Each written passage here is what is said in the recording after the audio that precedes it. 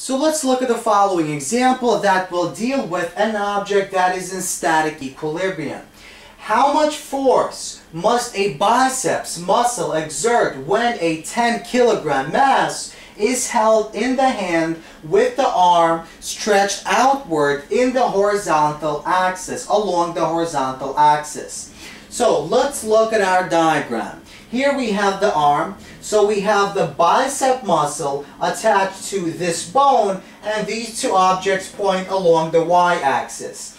And this bone is held along the x-axis, so this bone is parallel to the x-axis. Let's suppose that the mass of the object is 10 kilograms as given. The mass of the entire bone, this entire section, minus this mass is 2.2 kilograms.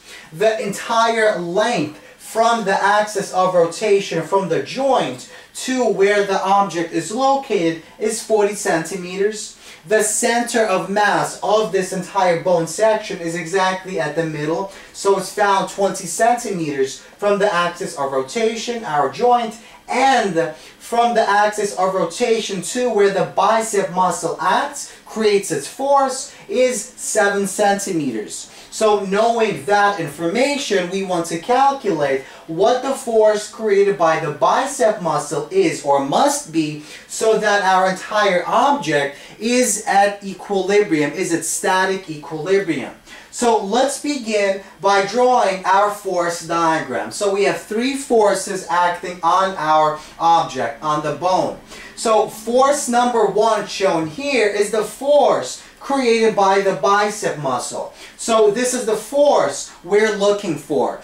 And the distance from the axis of rotation to force 1 is 0.7 meters. Now, force 2 is the force due to gravity acting on the entire bone section at the center of mass. And the distance from force 2 to the axis of rotation is 0.2 meters. Now finally, force 3 is simply the force due to gravity acting on the object, and force 3 is found a distance of 0.4 meters from the axis of rotation. So we choose upward to be positive and downward to be negative. Notice that force 1 creates a torque that points in a counterclockwise direction. So we choose this direction of torque created by force 1 to be positive, and these two torques created by these two forces to be negative because they point in the clockwise direction. Recall that because we have static equilibrium, because our entire arm is in static equilibrium, it's not moving, it's not translating or rotating, we can use the following equation. We can sum up all the torques acting on this bone, and that sum must be 0. So we choose torque 1 created by force 1 to be positive, so that means we have torque 1 minus torque 2 minus torque 3 is equal to 0. And we can rearrange this equation and we get torque 1 is equal to torque 2 plus torque 3. So once again, torque 1 is created by force 1, torque 2 is created by force 2, and torque 3 is created by force 3. Now recall that the torque of an the torque acting on an object is equal to the force multiplied by the lever arm, the distance or the perpendicular distance from the axis of rotation to where the force is acting.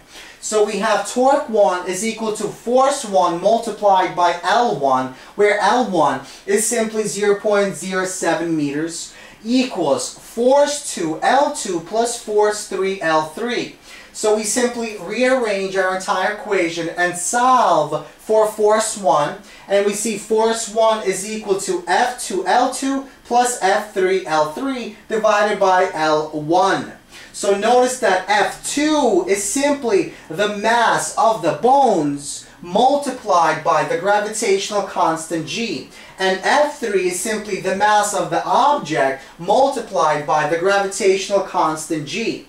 So we know all these quantities, so that means we can solve for force 1. So force 1 is equal to 2.2 kilograms is the mass of the bones multiplied by the constant G 9.8 meters per second squared multiplied by L2. L2 is 0.2 meters because we take 20 centimeters and divide it by 100 to convert it to meters.